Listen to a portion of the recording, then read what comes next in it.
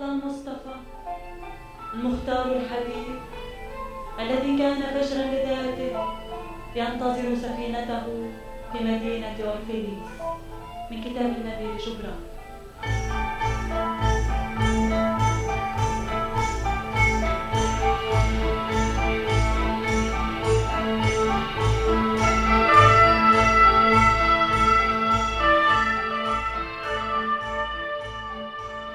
Hello and welcome to the Shakti Hour podcast on Ram Dass's Be Here Now network.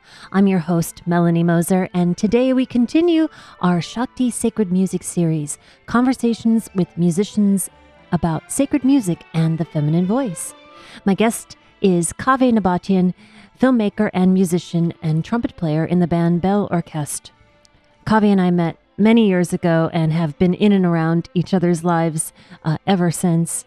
I find him to be an incredibly inspiring artist and musician and traveler of the globe and speaker of many languages. So it was really a treat to get to sit with him and talk about spirituality and music.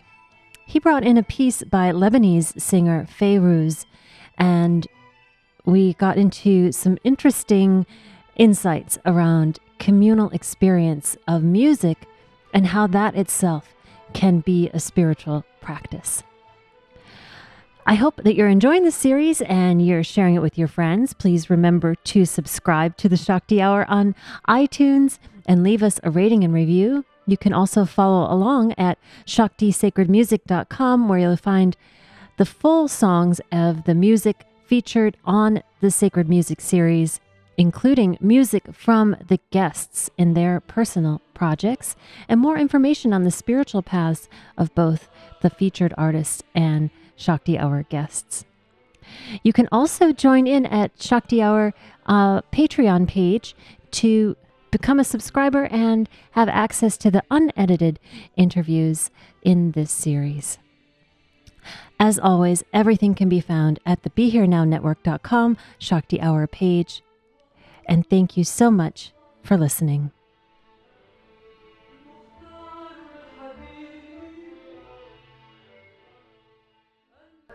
What do you have queued up for us to listen to? So we're going to listen to Fairuz off the album The Legendary Fairuz, and it's a live version of the song Beirut Hal Zarafat.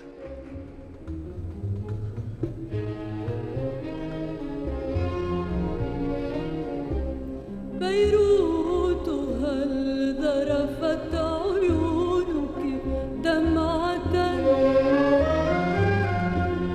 إلا ترشفها فؤاد المغرم. There's a lot of radio stations that the first thing they play every day is a Fairuz song or an Kulthum song. And there are Fairuz in particular, her voice is super beautiful and really speaks to me. And I think is really interesting is that she sang about the Arabic world. So despite the fact that she was Lebanese, she would sing about Egypt, and like she has a song about Egypt and a song about, Beirut and a song about Kuwait. And so she had this kind of thing where she'd bring together all the Arabic world, despite all of its, problems and interfighting and stuff, as this with this idea of this one kind of people and this one kind of music. There's something about the way the music functions to allow that female voice to soar with all this power. It's kind of opens this gate for these women to, just kind of let loose with this emotion and ferocity that I find really fascinating. And you say that the radio stations play that first in the day? Yeah, after the call to prayer, famously there's one, I think it's, one of the big stations in Beirut, for the last, 40 years, has played a Fairuz song, the first thing after the first call to prayer. It's how people start their day. And same with Kulthum and other radio stations. I think there's kind of somewhat of a rivalry between the two of them.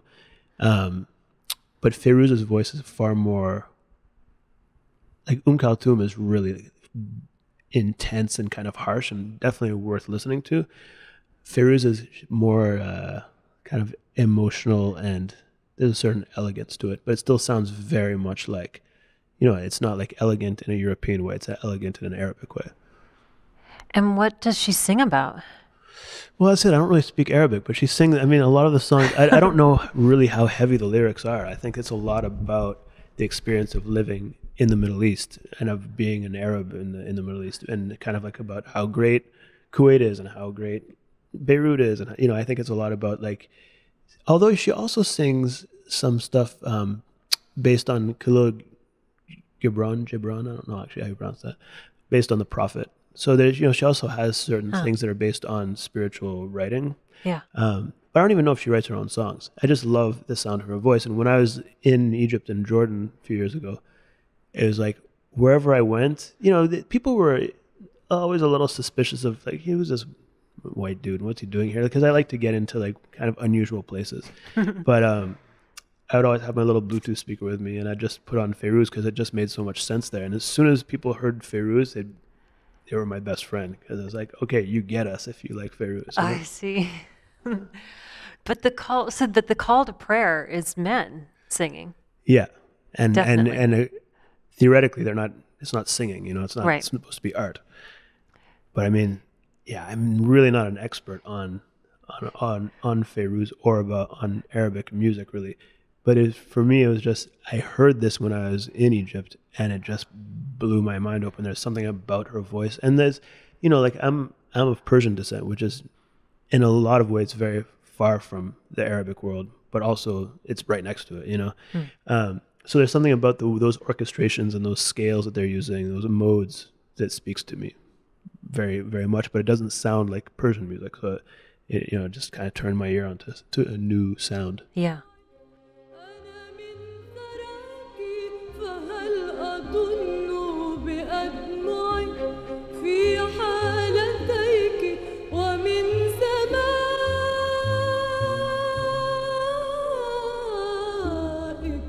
ألهم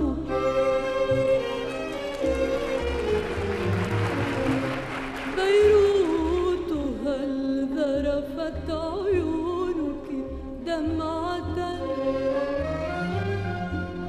إلا ترشفها فؤادي المغرم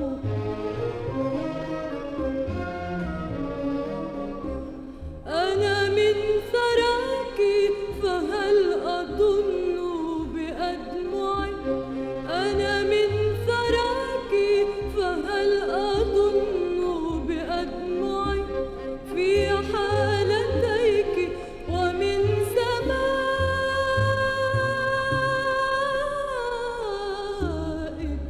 ألهم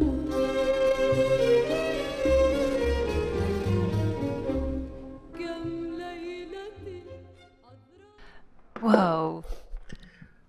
Pretty cool song, eh?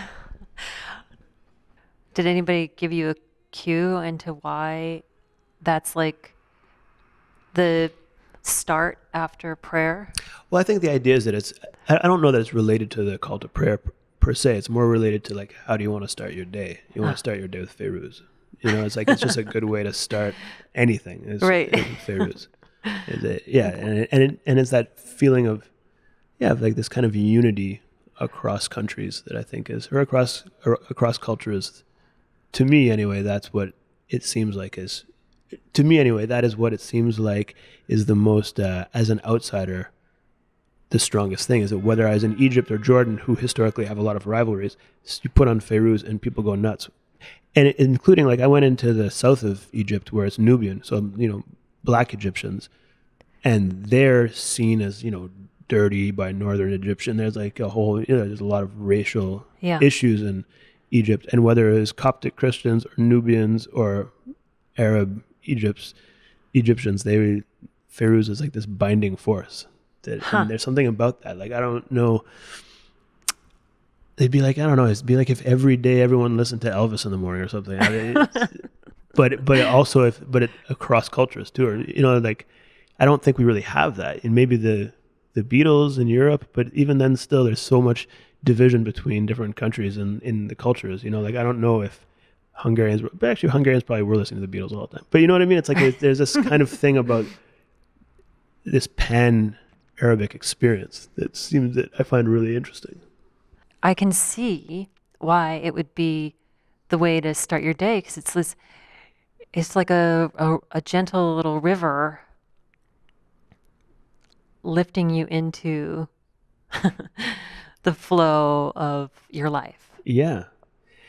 And another thing that I think is really interesting about her is that, I mean, aside from like the very intro and the very outro of that song in particular, that bum, bum, bum, bum, like it's like this kind of march thing. Yeah. But then once it gets going, there's something that's quite mournful about it, but it's not sad mournfulness. You know, it's like it's partly just that mode, that scale that they're using sounds like in quotations sad to the Western ear.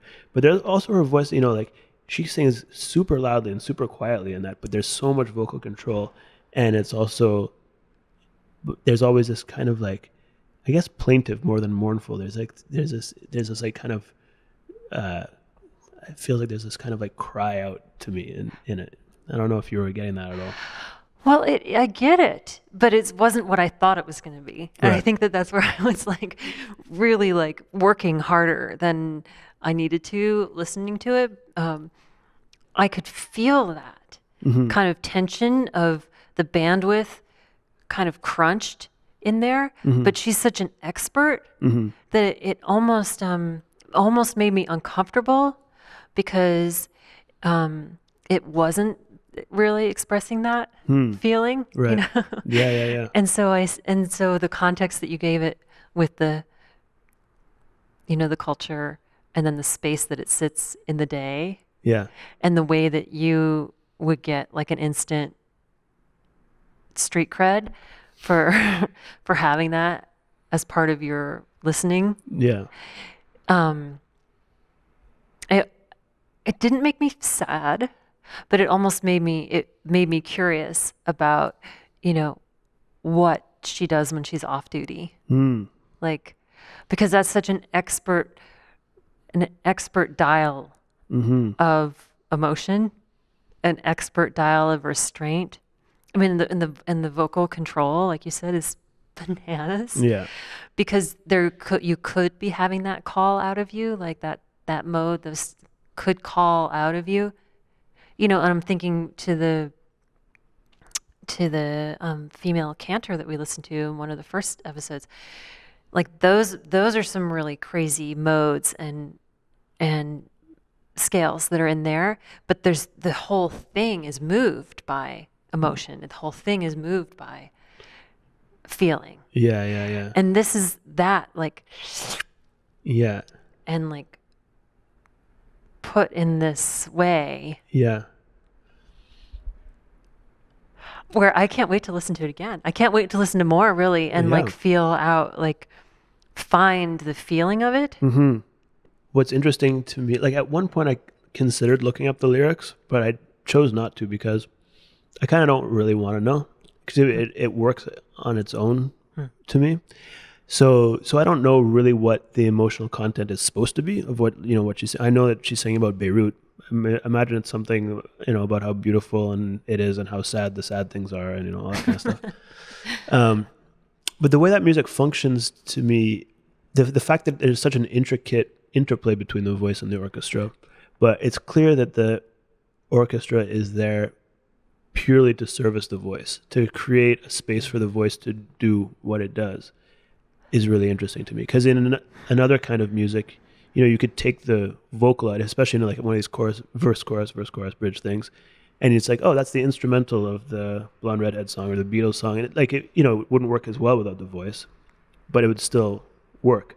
Right. This kind of music is the orchestration is much more intense than it often would be in like Western pop music, but it is only there to serve the voice. You know what I mean?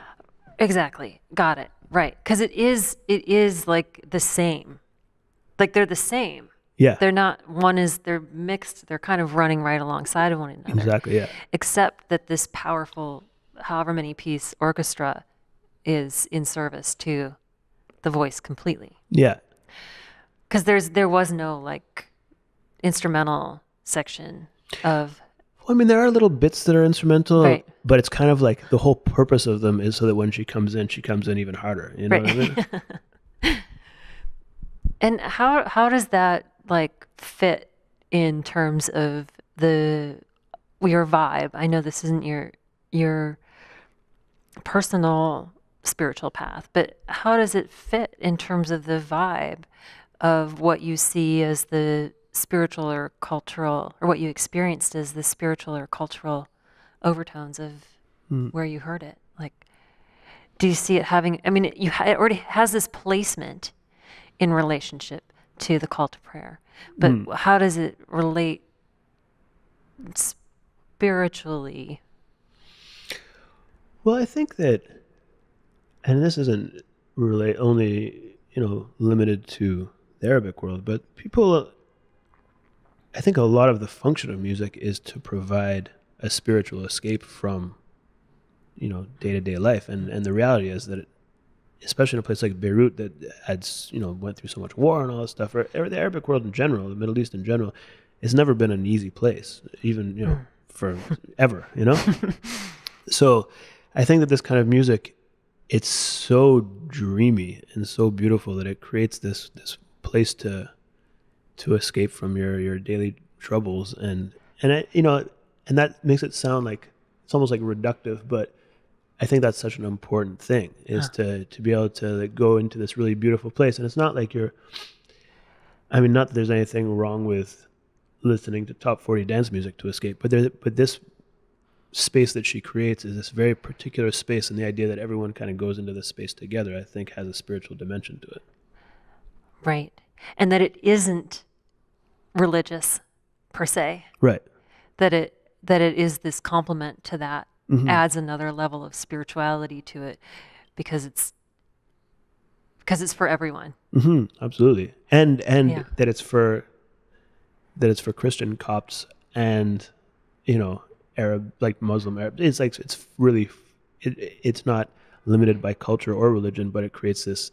I mean, I think when music functions at its best, it creates a spiritual space for people to go to get together. But like with someone like my band, realistically, nobody is the kind of people who are going to listen to my music, whether I like it or not, are all kind of the same. Like they're hipstery, like people who like weirdo, cool music. Yeah. It's not like I'm appealing to, we were talking about the difference between bicoastal people and Midwestern people, like how there's this big difference. Like people in the Midwest mostly aren't listening to my music. Whereas the equivalent with Fairuz is like people who are poor and people who are super rich and people who are educated and uneducated, all of them are listening to her. And there's something very unifying about that, I think. Right. Right. Having a secular, unifying spiritual experience is something really cool. Like you said, that it's a woman's voice, especially in that culture, is really deep. Yeah. And in a culture where women's voices aren't often heard in the public sphere, the most public voices musically that we hear are women's voices. I think it speaks to the fact that their voices aren't necessarily heard in the public sphere as often. Right. Not to in any way imply that women in the Middle East are not strong, because they're like the strongest women I've ever met. But like you don't necessarily, at least in certain countries, they're not at the forefront of politics or at the forefront. Then there's a lot of repression and all this stuff. And the fact that it's Fairuz and Kulthum every morning and just blasting out, and every night. It's everywhere. You hear it just everywhere. Right. Yeah.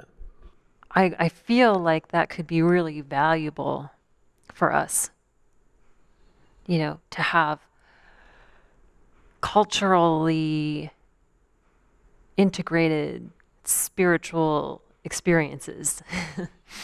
and like I think of Sesame Street in the US, the television show. I don't even know. Do you know Sesame Street? We haven't it. I think of that coming out of the 60s, which is this moment that I consider to be this time when there was a counterculture spiritual moment, right? That then entered into the mainstream cultural landscape through these different things. So like Sesame Street was this place where a lot of us got kind of the remnants of that moment, which was counterculture, right? It still wasn't mainstream, right? Which is something that I was talking to some of the Ram Dass satsang about a month ago, and they were pointing out to me, they're like, yeah, but they thought we were like clowns, like, you know, in that time. They're like the acid taking hippies. They thought, like, mainstream culture thought we were like Right. clowns and like goofballs. Right. And now it's just now that this has become like that yoga and Ram Dass and mindfulness and this stuff is now in a mainstream level. Right. But I think that there's some value in having good spiritual ideas embedded in culture. And so this is kind of almost the inverse of it, in that the spiritual, quote unquote, values in this culture are hammered in, like they are built in. Right. Right. And then this is kind of the I mean, gosh, I don't want to make a commentary on religion, but this is kind of the thing that I'm talking about, Right. like coming in around that. It's like, okay, we did the prayer, we have our organized society, Yeah. we have all these restrictions. Now here's this moment where we all join the flow together. That's so cool. Yeah. But you know how to get that, like you said, people. I mean, when you're talking about your music, you're talking about Bell Orchestre. Yeah. Or other stuff that I've done. But yeah. So, like, how to get that level of awareness across America and to turn people on. That would be kind of cool. Yeah, it'd be amazing. I don't know if it's possible. I mean, I guess there's Beyonce. I think everybody likes Beyonce, even in the Midwest, right? Or maybe not. Maybe, you know. I don't know anything about the Midwest, so I can't I can't comment on that. And I mean, and she's talking about important stuff, but it's more political. There's something about the fact that music like Fairuz, I mean, I'm sure a lot of it is political. Again, I'm kind of talking out my ass because I don't really know what she's singing about. But from the reactions I got to playing and from the way people were listening to it, it's not hammering, it's not propaganda, it's not pro one party or not against another party. It's like creating this, it's about creating a space for everyone to get into together. And I don't know what the equivalent even could be in Western pop music or Western music period, you know. Right. I mean, it doesn't even really lend itself to that because, you know, the ABA, BC, ABA structure kind of holds you to a storyline or something, and like a major minor chord setup is going to dictate your experience. I mean, if you're in a major C, G, D situation, you're creating one emotion. If you're in a minor, you're creating another. Yeah. This is vast. Yeah. You can really source yourself in it. Yeah. Well, to me, it's not unrelated also to like the modal music of the 50s and 60s in jazz. You know, like if you listen to kind of blue or whatever, it's kind of the same thing. Like the band's laying down this, it's almost like slowly shifting tectonic plates is how I think of it. You know, it's like these like slowly moving chord structures, but they're not jumping all over the place the way they had been earlier in jazz. And then Miles's trumpet can soar over it, or you know. Right. And in that way, that's like a really beautiful testament to like the individual and the group. So tell me a little bit about your own relationship to spirit and music. I know a little bit about your personal spiritual religious upbringing, but how does this whole thing sit with you? Like this idea of sacred music or spiritual music, or that holding that. Well, for me, I mean, I think really all music is sacred, and it's just a question of whether you name it or not. And I think that often when you do name it, it brings a certain amount of intensity and energy to the music. But I think at the end of the day, that's what it all is about, is creating these sacred spaces. And when you're playing music well, it's when you're getting out of the way of the sacred to blow through you.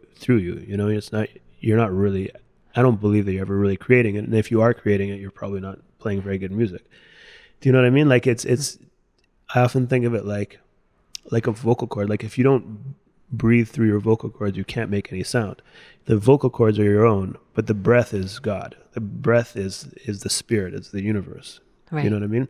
So I think the goal is to get your technique up to whatever level you can, and then to just get out of the way so that the spirit can take the music where the spirit wants to go. And if it's chosen you to do that, it's choosing you to do it in your particular way, you know, like, so not that all music, like, not that the same spirit would say the same thing through two different people. I think that they choose which person they're going to blow their music through. You know what I mean?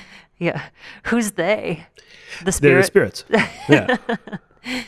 Right. The spirits, God, the universe, whatever people are calling it these days. Right. Well, I mean, I do think it's worth it to say, you know, first you said God, you said the breath, you said spirit, then you said multiple spirits, then you said they. And I think that there's a lot to that, honestly, in terms of religious belief and like where that belief comes from. Can you say more about where your flexibility around that language comes from? Sure, yeah. I mean, I grew up Unitarian, which is like, someone called it the pescatarians of religion, where you can kind of believe in God if you want, but you don't have to, and you learn a lot about a lot of different religions. So I think I grew up like kind of aware of a bigger spirit than what was going on in that church, but I didn't really have a place to put it. And then my brother and I became introduced to Sufism in a very powerful way. And he went on to study Sufism in divinity school at Harvard and become a Sufi chaplain. And like Sufism that really like took over his life in a lot of ways. He married the only other Sufi at Harvard, which was at the time that he was there, which I think is really cute. And it also took me on quite a journey, although I didn't convert or anything. But then soon after I was introduced to Sufism, I went to Africa and was spending a lot of time in Senegal. And in Senegal, they have a kind of Sufism called the Baifals. And I spent a lot of time at Baifal things and learning Baifal rhythms and all this kind of stuff. And there everyone was trying to get me to convert. But something didn't feel quite right. And then I was in Cuba researching a film about an Afro-Cuban ballet dancer. And so one of the things I needed to learn about was his relationship to spirituality. And so I wanted to learn about Santeria. So I met a cab driver who was also a Babalawo, which is, I guess, like a Santeria priest. And I went and hung out with him, and he did a reading for me. And the reading was like spot on. It was really weird. And he encouraged me to become initiated. And I was like, there's something about those Afro-Cuban rhythms and that culture that really I was drawn to. So, and I was like, well, what the hell? So I became initiated into Santeria, which was extremely intense. And in Santeria, you've got, as in like Haitian voodoo and Brazilian candomblé, you've got all these different deities that represent different forces. So like Chango is the god of fire and lightning. Oya is the goddess of change and wind and shooting stars. Oshun is the goddess of fertility and rivers and honey and all that stuff. It goes on forever. It's not unlike other pantheons of Greek mythology or the Native American or whatever. And so I've, as someone who's initiated, I have to do certain things for my orishas, they're called. And those rituals keep me in touch with that religion. But because I also took this big detour via Sufism, I'm really quite convinced that it's all the same, and I think for me, the important thing is to be doing something and to have some sort of, for me, that rituals are actually quite important, and it doesn't really matter which one you choose, because it's the ritual that keeps you in touch with that spirit or those spirits. And I think Like I don't really think there's a dude named Elegua at every crossroad helping me to make decisions, but I believe in the spirit of Elegua, and I believe that like spending time praying to Elegua or doing a sacrifice for Elegua or whatever can help open doors or help me understand what to do at a crossroads.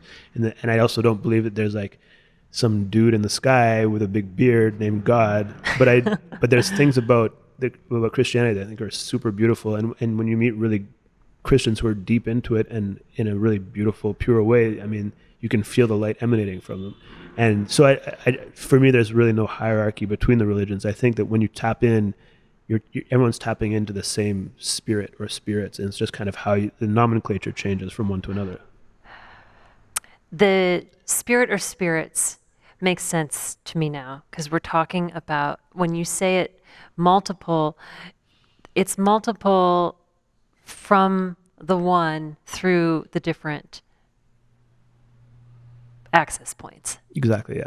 Okay, great. So then I was just kind of searching a bunch, and then when I found the Bifals in Senegal, I was really excited about it, and then felt those same feelings again. But there's just something, I feel like where you're supposed to go somewhere inside you, and it's like, well, I'm not spiritually. Yeah, like I don't. It's like I'm not going to move to Senegal and become a Bifal realistically. Like, am I going to convert to Islam? I don't know. There's something about it that didn't quite make sense, Mm-hmm. But that whole experience really turned me on to the idea of spirituality and religion. And I mean, I'd always thought that stuff was important, and I'd always kind of known it was out there, but I needed something to latch onto in order to do it. Like, you have to meditate every day if you want to if meditation's important. You can't just think meditation's a cool idea and never do it. Right. And so the Unitarian experience that I had adjacent to you when we first met, what I got from the Unitarian Universalists was community, was acceptance, was open-mindedness, was open-heartedness, which was like just basic goodness and decency to other human beings. That's all I took from that. Was that the foundation, or was there other spiritual principles that were put into your mind then? I mean, were you set on a path to look for a place to sink your teeth in, or were you just offered that and then you as an individual were looking for some place to sink your teeth in? I mean, I think it set the groundwork to be interested, because it's a very kind of, in general, intellectual kind of religion, in that it brings people together, like you say, in community, and sometimes it feels more like a really nice community activity than a religion. But like, for example, when you go to Sunday school, instead of like being hammered over the head with the Bible, one of the classes was called Holidays and Holy Days, and every Sunday we'd learn about a holy day from a different religion, which is like the opposite of what most religions do, Right. and becomes kind of like, to me, felt like kind of an intellectual pursuit, but an interesting one. It's almost like going to a lecture or a class.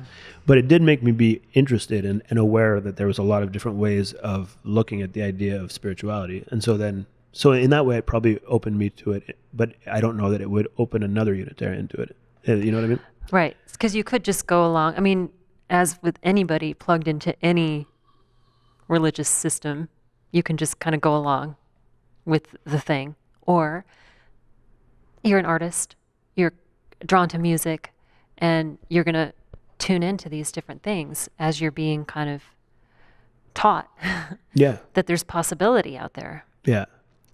Okay, great. That's helpful. So, because I mean, in my Sunday school, it was very, very much I was learning exactly what I was supposed to learn, right? Yeah. And what the story was. And also, I was just remembering this the other day. We were in a church, I guess I must have been like a preteen, and we had moved churches, and the pastor was really, really, really strict. His name was Noel Vold, and he still wore like horn rim glasses and had like greased hair. Buzz cut, yeah. Wow. Anyway, I remember like challenging something he said, like innocently, I had this memory of saying, well, that doesn't make a whole lot of sense, and just getting totally shut down, completely shut down. And then we ended up moving churches, and I started playing in like the Lutheran church band at this more like liberal church, and like started listening to U2 and was like, open to possibilities. Anyway, so that's a little bit different. It took me a little longer to find the freedom to explore things. And even when I was in India, however many years ago, 6 years ago, I still was struck by my resistance to, like, ingrained resistance, not actual Melanie's resistance, but like to, worshiping idols. Right. So what I really liked about what you said about practicing ritual as a way that the ritual is actually important to having access, to keeping that doorway open. So tell me about, what is this thing that you got initiated into? Santeria is it's the main religion of Afro-Cuban people, but like not only Afro-Cubans, many Cubans. I mean, it's the majority of Cubans are Santeria practitioners, and it was like it was held underground for a lot of time under Fidel, and then at a certain point in the late 80s, Fidel said people are allowed to be santeros, and then all of a sudden you could just see it everywhere, what had been underground. But it's in the same, it's the same kind of, a lot of the same people who ended up in Haiti and in Brazil, like from Yoruba people.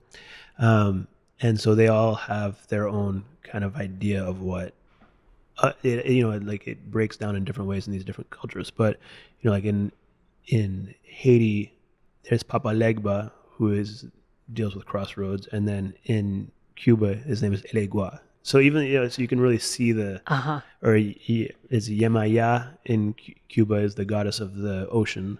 And in Cuba, and in Brazil, it's Yemenje. You know what I mean? So you can see it's like the same, it's like an ancient religion, and in Nigeria it's still practiced as well. And the slaves brought it over, and their gods became syncretized with the Catholic gods, the Christian gods. And so the feast days for the different Christian saints they'd celebrate their own Orisha at the same time. Just under the cover of whatever. Yeah, exactly. Saint holiday. It's like Saint holiday, and I can't remember how they're all syncretized, but each every one of the Santeria Orishas has a saint, a Christian saint attached to it. Oh, interesting. What's the underlying principle, or what drew you in? I mean, what made you went on this journey, and then this guy was like, I want to initiate you, and you were like, oh yeah, okay. How did you know that was the one for you? Was it that the moment in your life, or was it like the feeling after having sampled these different experiences around the globe, that what turned you on? What made you know it was time? Yeah, no, I think it's a really good question. I think it was partly having sampled different ideas. I was like, well, you just got to do one, and this one's being presented to you. And I think there's a bunch of stuff. I think that I've had issues around fear and fighting fear my whole life, despite the fact that from the outside it doesn't look like I live a fearful existence. I've often been scared of stuff, and there's something about when this guy presented this idea, I was like, all right, I mean, what's the worst that could happen? And now, it's funny because the worst thing that could happen in that religion is, and that's an exaggeration, but religion is a funny place to mess around with, like being like, I feel like I have to take care of my stuff in the Santeria world now, or bad stuff could happen, whereas like going bungee jumping is like, you're either dead or you did it, and then it's over, I probably should have just gone bungee jumping, but no, actually it's been really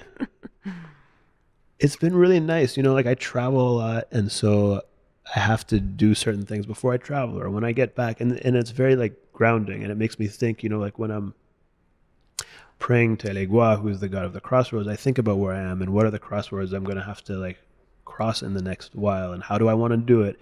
And so it becomes a little bit less just constantly reactive, and I think there's a lot of different ways you could get to that kind of more meditative state of mind. It could be through meditation, or it could be through therapy, but in this case, the religion has been helpful for me to, and there's like, it also just like aesthetically works for me. Like the music, each one of the orishas has a really intense trance-inducing rhythm, and the candles and the squash and the honey and the whole thing just kind of works for me. It just makes sense to me somehow. Yeah. Tell me a little bit more about this fear thing. What does that mean to you to deal with fear? Because it's true, I know you travel the world, you create things, you seem to do what's before you without hesitation. So I think it's helpful to share what fear means to you, what the experience of fear is. Well, I think if I'm honest, a lot of the things I've done in my life have been in reaction to fear, but they weren't necessarily things that came to me naturally. It was like, okay, I'm scared of this. I have to prove to myself that I can do it. And I've had a bunch of times where I've frozen. Like I remember once when I was younger, I was skiing down this slope and it was like too steep, and I just froze. And because I got scared, and I smashed into a tree and got a concussion.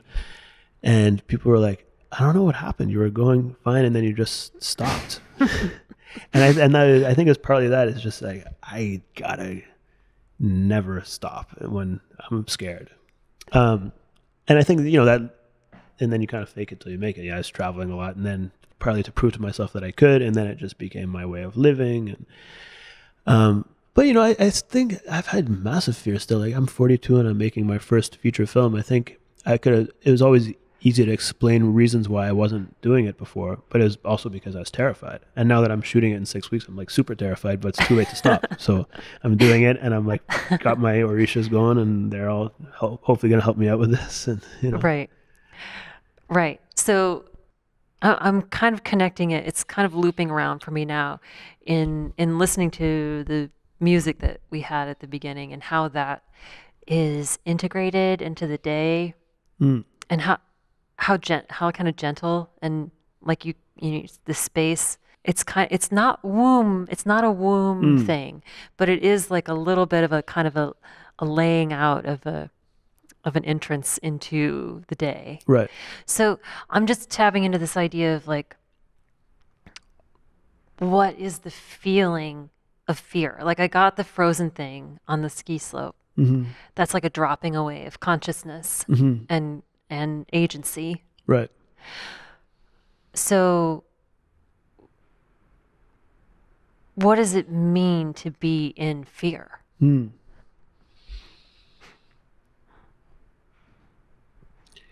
I think that stuff is tied to insecurity a lot.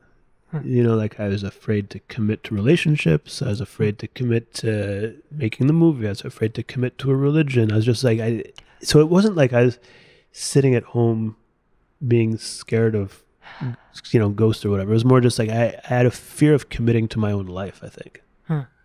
And so that was, so becoming initiated was like, well, I'm committing to this thing now, and I have to do it. And so that opened certain doors for me.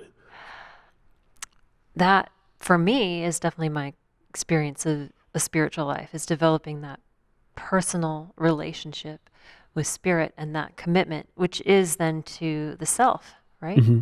Which is, to your own light and your own life. Yeah.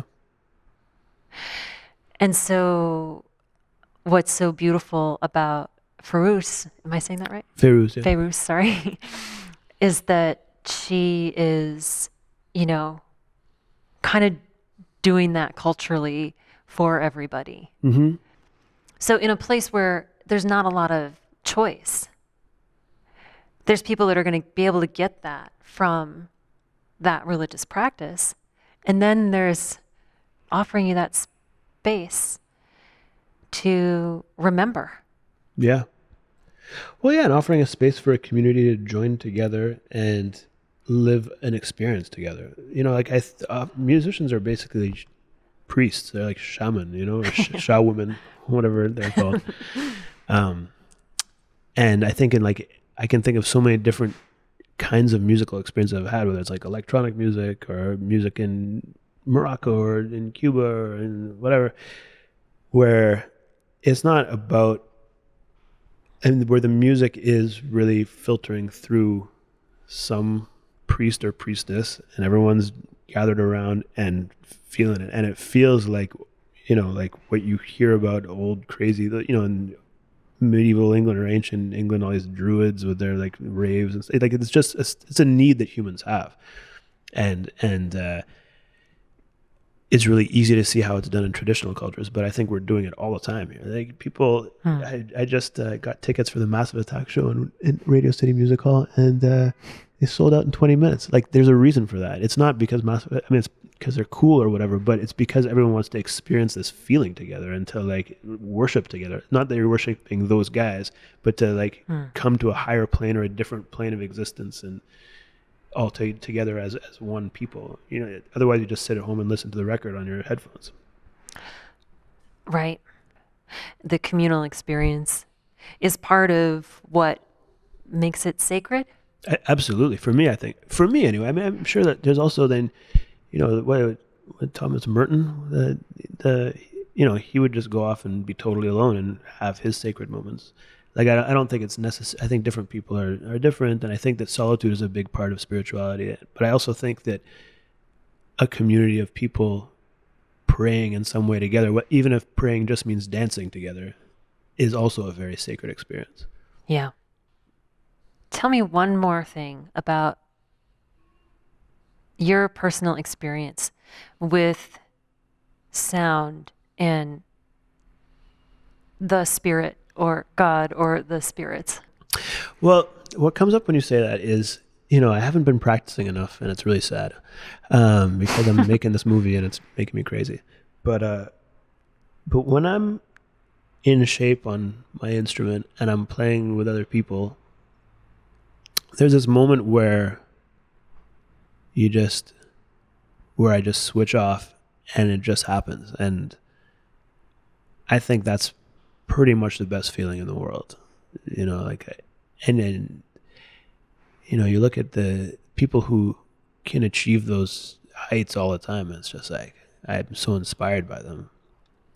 And you look at the jazz dudes who are, I think there's so much heroin, partly because that feeling of you've like woodshedded your ass off and you're an amazing instrumentalist, but then you can just put it all aside and just let the spirit enter you and play. Like, it's totally pure catharsis. You know, it's like better than any drug. And then you go back to your crappy apartment and your promoter steals your money, and of course you're going to start doing heroin because because normal life can't compare to that feeling. And I haven't had that many, you know, like maybe I've had like probably less than 100 if I'm honest. But I can like remember where I was, and you know, it's, for me, it starts to become very visual. Like I stop really hearing that as music, and just like kind of these like shapes and colors start happening, and it's just like, and then of course, as soon as I'm like, wow, those are cool shapes and colors, it's over. They just snap out of it. But those little moments where the music is just happening and everyone's together, and I think for me, for sure, that's communal. Like, you know, I've like recorded music on my own with multi-track stuff and whatever. It never happens.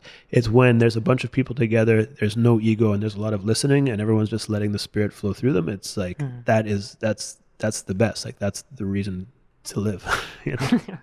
Right. Yeah, that's the reason to live. And that is, I mean, that's what a meditative experience is. I mean, that's what you're doing. You're putting in the time, you're sitting on your cushion to the moment where you are in samadhi, where you are in that place. Yeah. And then, like you said, as soon as you're like, oh, I'm not thinking, I'm in a timeless space. Yeah. Yeah, it's you're over. right back. Yeah. Right. And so you go back to that practice to find that. And that's, you know, that's part of, you know, I know people have these ideas of meditation, and it does take some time, but it doesn't take that much time. to get to where you can actually have that experience through that practice Mm-hmm. too, you know? And I know, I feel like as a musician, you kind of get, not a pass, but like a kind of a bonus, because you do get to have that experience, especially if you're doing improvised music or if you're playing with other people and you do put in the time. But I know, you know, it's like so much of what you're saying is the ritual, is the practice, is of putting in that time so that you can have the space to receive that gift Yeah, totally. and to be in that flow and that effort to do that. And to someone like Fairuz, that is so, there's so many chops in that. There's not a single bow Yeah. out of order. And her voice is so controlled Yeah. that, you know, there's so much discipline Yeah. and effort put into that transmission being allowed to come through you. Mm-hmm. But, you know, that what you said about the heroin, I thought you were leading to saying that then people, my assumption was that people would take that drug to then get out of the way to then, while they were playing, to allow. Oh, I think that happens too. Yeah. Yeah. I mean, I wasn't around, but I don't know. I've heard different stories about whether those guys were high when they were playing or whether they were at their best when they were high. You know, like I think a lot of it was to relieve the pressure of the shitty lives that they were leading outside of that space. But I'm sure there's also a lot of great high playing going on. I have no idea. But that's, you know, but that's like a whole other thing, which is that, like, you know, okay, so I don't know how much you know about Ram Dass, but, you know, he and Tim Leary were at Harvard. They took LSD. They were like, holy crap. We just learned more in like, well, they took psilocybin. They're like, we just learned more in like a weekend than we did in all of our doctorate studies of psychology about the human mind and the human experience. Right. They went on this path. They had Millbrook. They took hundreds, thousands hits of acid. They did days and days of rotating. These people are tripping and these people aren't. These people are tripping. These people aren't. Sounds exhausting. Yeah. But the thing was, is that, but Ram Dass's story, Richard Alpert's story, is that he was like, wait, I always come down. Like, there has to be a way to stay in this place. Like, why do I have to come down and crash and have this horrible crash? Sends him on his journey to India, yada yada, meets our guru Maharaji, Neem Karoli Baba. And then the practice of love and service comes in, and that's how you stay high. Right. Yeah, that makes sense. But that's a practice, right, of surrender and of loving and serving and remembering God. Mm-hmm. This back to your thing about fear and the practice of ritual. Like, you have to show up, do the ritual, and keep moving through it, right? Absolutely, yeah. Yeah.